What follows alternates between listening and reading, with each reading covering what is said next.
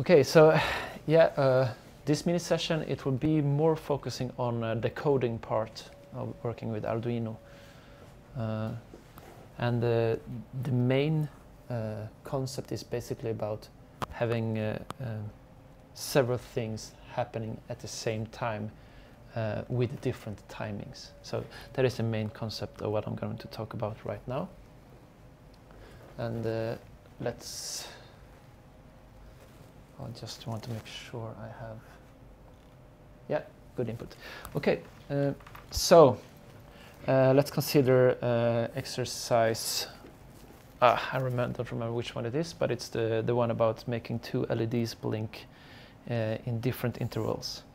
I guess it's perhaps exercise number 12 or something like that.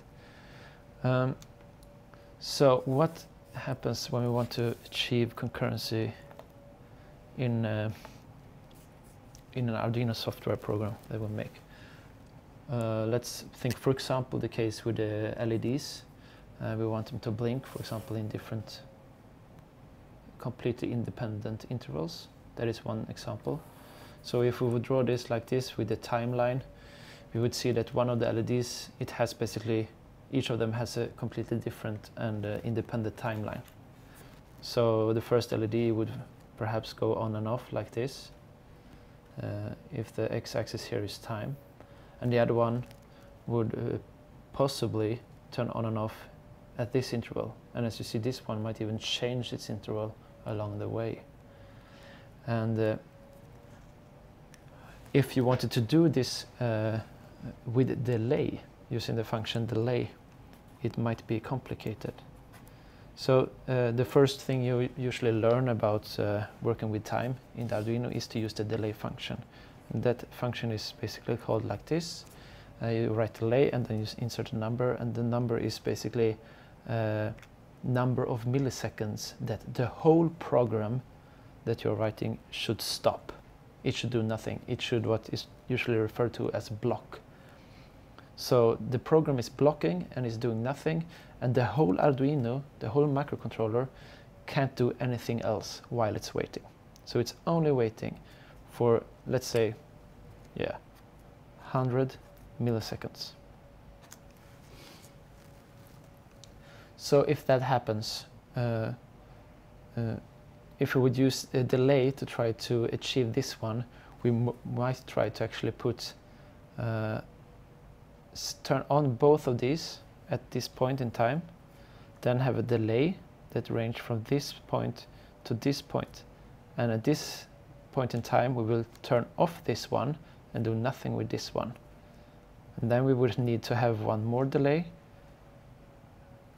wait all the time until this happens, and then it seems these two ones are happening at the same time, so we will turn off this one and turn on this one. And as you see, as I progress, this would get super complicated and it would be very cumbersome. And what happened if I realized that, oh well, I actually wanted to move this point a little bit back to perhaps here? Then I would actually have to change this delay here and this delay here. So working with delay is kind of very inconvenient when your program becomes more complex, and especially when you want to do things, different things independent of each other and with different timings. So what you want to achieve when working with concurrent events is to have a non-blocking firmware or a non-blocking program in your Arduino code. So basically, never use delay. As soon as you introduce a delay somewhere in your code, you will have some amount of time where the processor or the microcontroller, yeah, the Arduino itself, can't do anything else. And this will create less responsiveness and make the program be less flowy.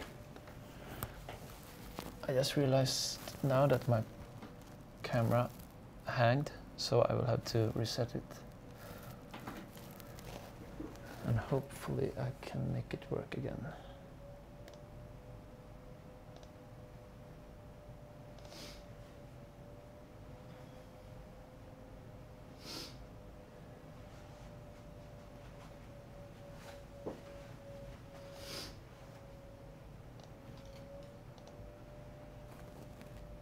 Yeah, okay, so it's up and running again.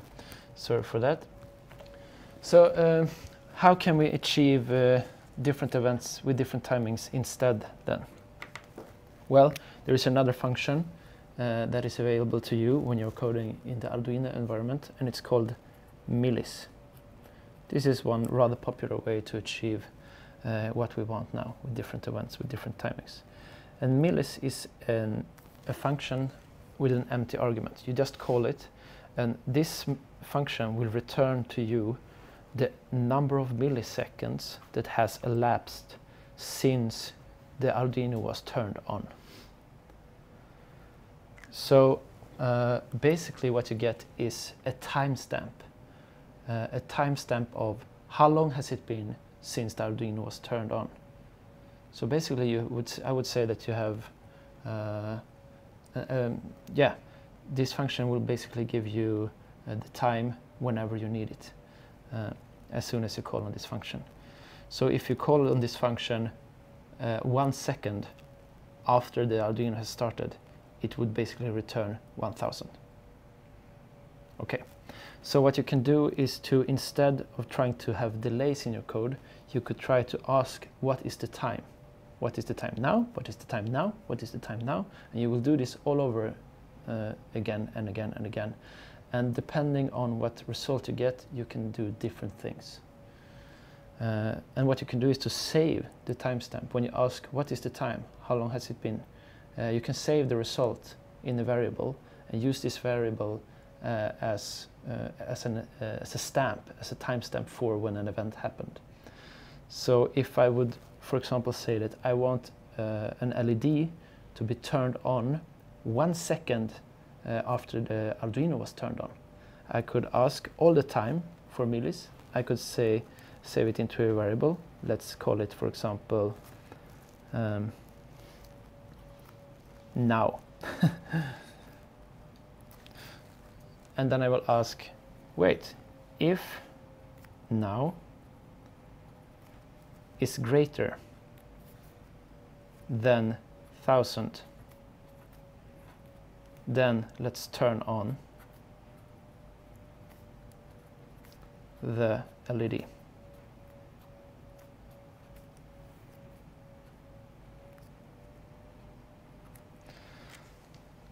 So this is a basic example that you could input into your main loop, and this would result in, so I didn't write the actual code for turning on the LED here. I just wrote, as a comment here inside this block, we should turn on the LED. So it would actually be a digital write function there. So this would basically then turn on the LED 1 second after the Arduino was turned on. So what happens then if you want to use intervals and make things repeat? Then we could make use of another trick, and we could, besides saving the current time in a variable like this, we could also save a timestamp when things are happening. So let's scrap this one for now and take a new example. I will have in the start of my program, I will have a unsigned long, which is basically also a big number, so an integer like this one. That's a whole number, an integer, but unsigned long is basically a bigger integer number. So I will say like LED blink stamp, and I will initialize this variable to perhaps 0. This is outside the main loop. Then comes the loop.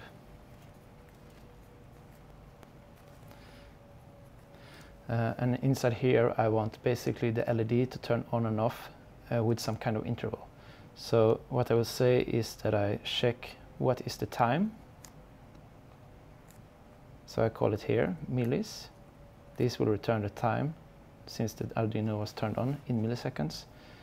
And how do we work with timestamps? Well, we can basically compare one timestamp to another. How long is it between two events in time? You can do this by just subtracting.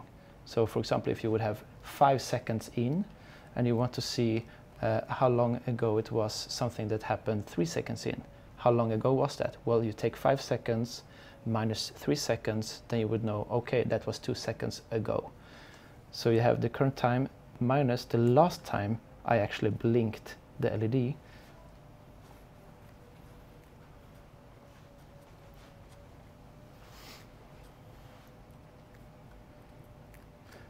And I will ask myself, was it longer ago?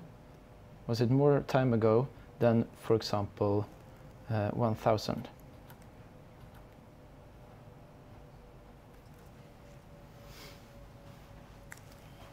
If that was the case, then I perhaps want to blink the LED. So I also now write switch LED on/off, turn on or turn off the LED. But I also have to keep track now. Okay, I did this thing. Let's also record when I did it. So I will update the LED blink stamp with the new value of current time. LED blink stamp equals millis.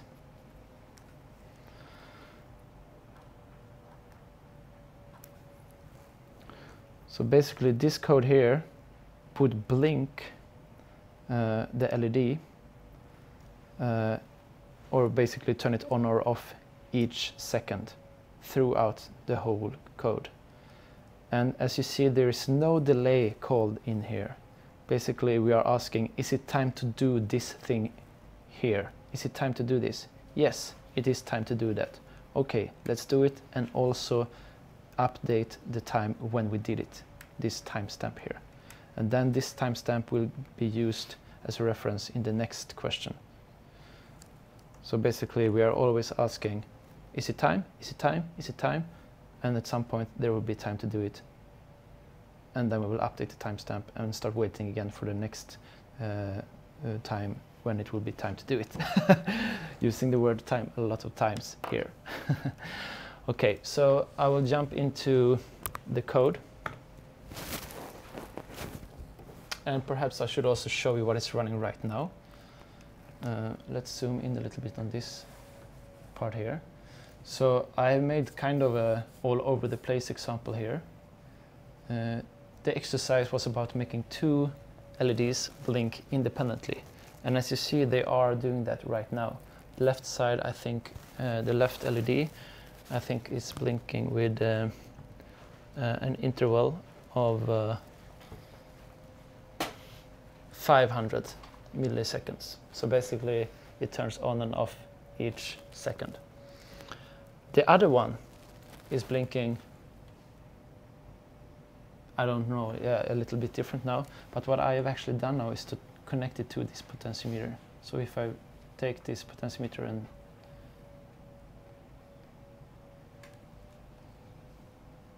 and turn it, you will see that it changes the pace at how the LED on the right side is blinking.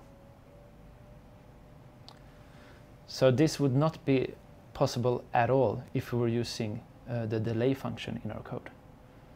But now we can achieve this because we are always working with the current time and trying to compare it to events that has happened and should happen. So let's go into the code and have a look then.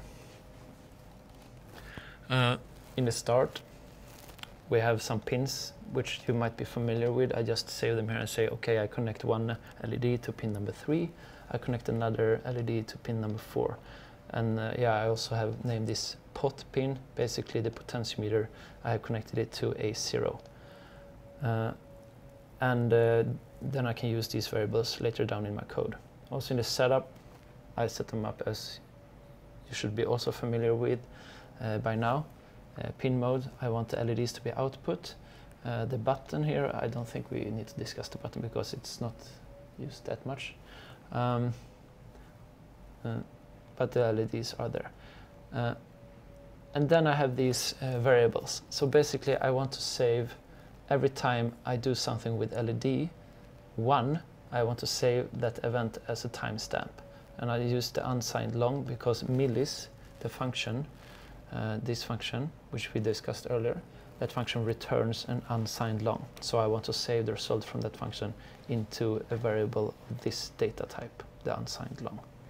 Basically a very large number, because milliseconds can grow and grow and grow if the Arduino is turned on for a very long time, and thus we want to have some nice space to save the variable, the data. Also, I have here a variable which is basically the interval for LED 1, so I named that variable LED 1 interval.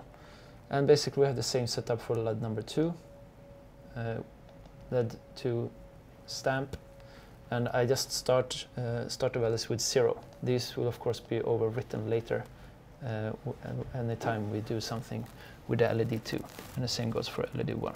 So I just initialize them to 0. And as you see here, I initialize also the LED 2 interval to 0. Basically it's an indication for myself that, well, I will write 0 now because I will actually overwrite it with some more relevant value inside my loop later. So here we are then, the main loop. This loop will go over and over again and loop throughout the whole program. I will lower the font size just a bit now so we can fit the whole loop. Okay, so you will probably recognize this thing here. We ask if the current time minus the last time we did something with LED 1, how long ago was that? What is the difference in time? How long from now is it to when this happened? So that we get that by doing this subtraction. And then we say, okay, that duration, so long ago was that, is that longer ago than how often we want the LED number 1 to do something? If it is longer ago, then we update the timestamp and say, okay, we should do something now. We also say, this is the stamp, this is the time at when we were doing something with LED number 1. And then we actually do something with LED number 1. And here I read the current value from the LED number 1. I invert it and I write it back with this. So basically I switch it from on to off or from off to on with this row here. And as you see, this will not block. There is no delay or anything here. I just do this when it's time to do it, according to this if statement. We go down here and I read the potentiometer and I save it into a value. I transform it to a new range, because as you are familiar with as well, the potentiometer goes between 0 and 1023. I rescale that range to be instead between 2000 and 20, because yeah, when I have the potentiometer all the way to the left, I want the blinking to be very, very slow. And this is, of course, a longer interval between the blinkings. So that's why I have 2000 on the left side here. And the more I turn it to the right, the potentiometer, the less pause it should be between the blinkings, all the way down to 20 milliseconds.